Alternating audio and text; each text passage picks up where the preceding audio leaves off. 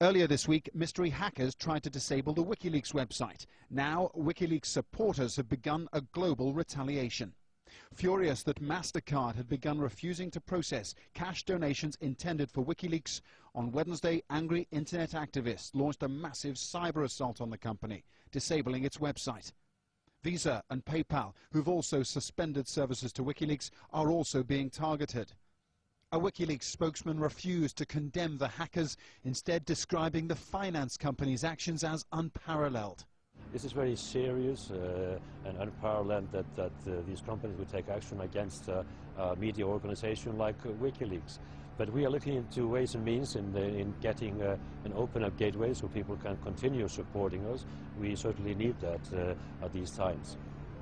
In Sweden, cyber attackers crashed the websites of the state prosecutor and the lawyer of Assange's two female accusers. I don't know if there is a connection between our website being hacked and the Wikileaks, but I suppose so. But I cannot say for sure. And I know that the police will investigate what has happened. Also, the prosecution side has been hacked. Julian Assange himself remains behind bars at London's Wandsworth prison. If the authorities had hoped that jailing the Wikileaks founder would stem the flow of information, they were very much mistaken.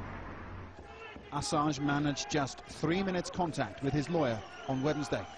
We are incredibly hampered in our preparation for the proceedings next week, and of course we have a meeting with him tomorrow, but it looks unlikely at this point that we're going to have the papers in time to have that meeting in an effectual way.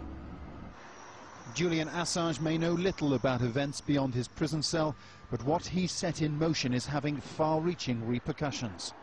Paul Brennan, Al Jazeera, Wandsworth Prison in London.